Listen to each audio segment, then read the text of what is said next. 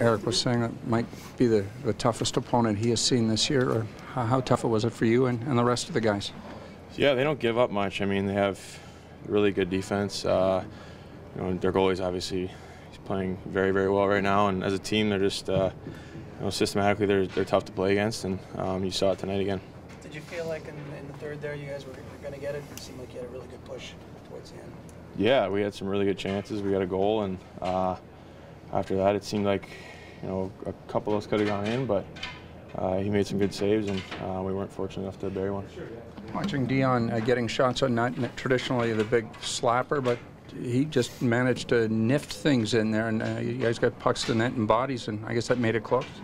Yeah, that was huge. I mean, you watched last game too. He doesn't have to be hard, just a quick one, and as long as he gets through, there's just the forwards are for to screen and tip pucks, and that was definitely a big part of our chances.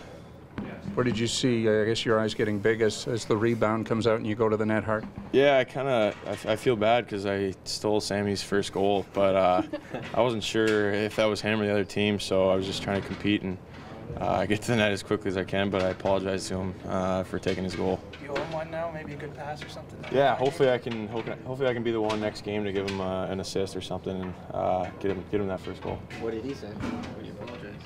He said he would have done the same thing. So. It was just instincts, just going towards the net. But yeah, I apologize. So I think he's fine. We've only played 10 games with Eric, but watching that pregame ceremony, is it inspiring to know that a new teammate has played 1,000? Yeah, I was surprised at the number. Only 300 people have done it, and that just makes it that much more special to be a part of that group. And it's not easy to play in this league for that long, that many years, and he's done that. And he's done a great job at it. It's something not many players do, and when they do it, it's a huge accomplishment.